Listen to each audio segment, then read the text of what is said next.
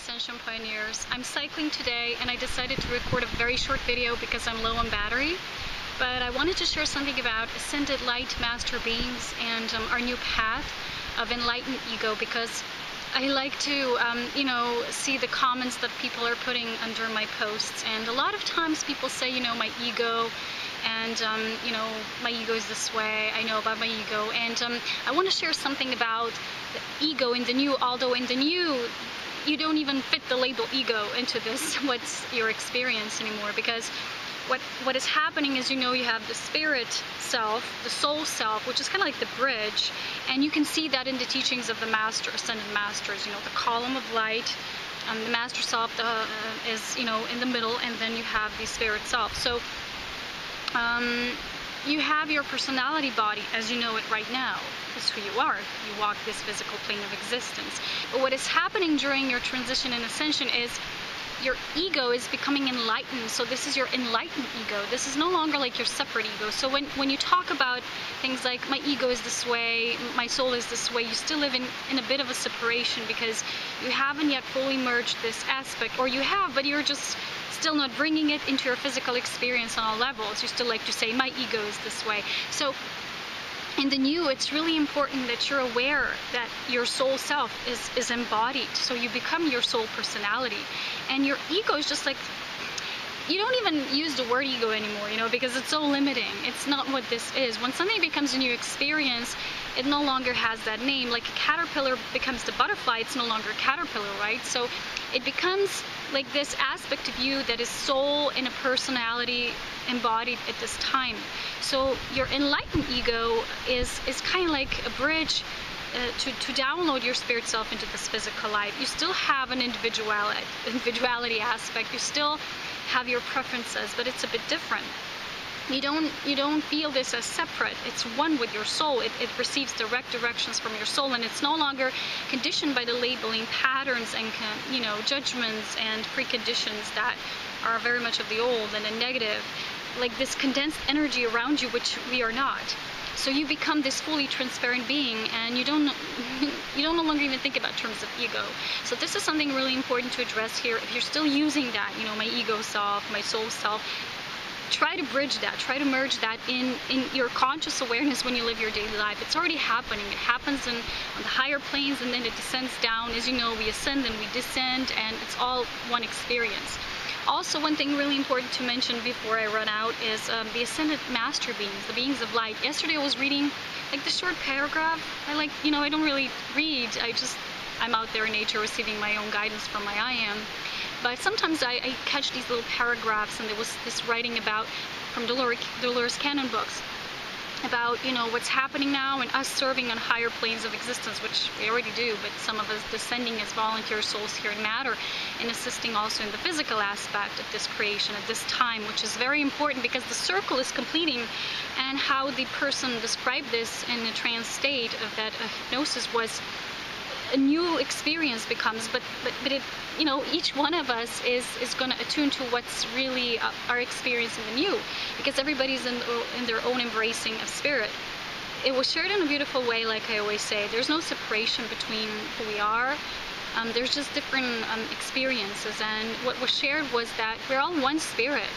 But it's just how much you embrace that spirit. So it's not your lower, higher in that terms. It's just how much you embrace that. So beings who are ascended master beings, they're assisting this plane, but they're not just doing it from the higher planes of existence, which we can attune to when we open up to that energy. Not everybody is yet attuned to this light, like it was shared in the book. Not everybody can receive because they're not even open to that integration. So they haven't embraced this part. But we, Ascension Pioneers, we know this path, and we know why we're walking a path of our own illumined self. So it's really important why I talk so much now about the self-mastery, because we are becoming this. We're becoming these beings. But ascended master beings are the beings who have gone through this. And I've shared this in my first writing ever, which was called, Ascension Pioneers, and it just explained the dynamics of this path, who we are, and it's those who have done it before. So they explain these are not angels. It's not the same, because these beings have knowledge of this process. So that is why I'm always guided to share this, because I have that exact same knowledge. You guide a certain group of people, not people, but souls who are ready to embrace this experience now. And as I walk my path, not everybody will be a part of this experience because they're tuning into something else. So how it was explained in that book was really beautiful. A circle is coming complete on this planet, but people will go, souls will go different directions where they're comfortable at. So when something completes, a new level opens up, and this is what's happening now, but we're going to still choose. So this is what physical ascension is about. It's a choice, and I always say this in my videos. And we're working a lot with self-masters now, with self-mastery now, and ascended master beings. I posted a reading with masters this week, my weekly guidance. Check that out. I need to go because my battery is really low. I like to do shorter videos now because I'm enjoying my nature and the mountains. As you know, I explain also in my latest blog what the mountains really are, how you receive this pure ethereal light there. It's undamaged, it's untainted, it's not distorted from all this external and, the governing, the manipulation, all these denser aspects. So it's very pure there. So you're very much connected with that pure light. And that is why part of my purpose is also eventually I'm going to lead to nature sacred mountain gatherings. So I will be sharing lots more about this and how this affects us in our physical ascension. So stay tuned. There's always more with me, that. And so many blessings and so much love, wisdom, and power as always. Take care. Bye-bye. Oh my gosh, beloved ones. I'm speechless. I just found heaven on earth. Here is this path which I took towards this new lake. It's in Carbon Lake. That's why it's white and turquoise. Oops. Look. I will take you all here someday when you come to my retreats. I'm still collecting the trails. There's nobody here. I'm thinking about going to the water naked. That's totally not like me, but you just gotta stay open to the beauty of this. Is just so pristine.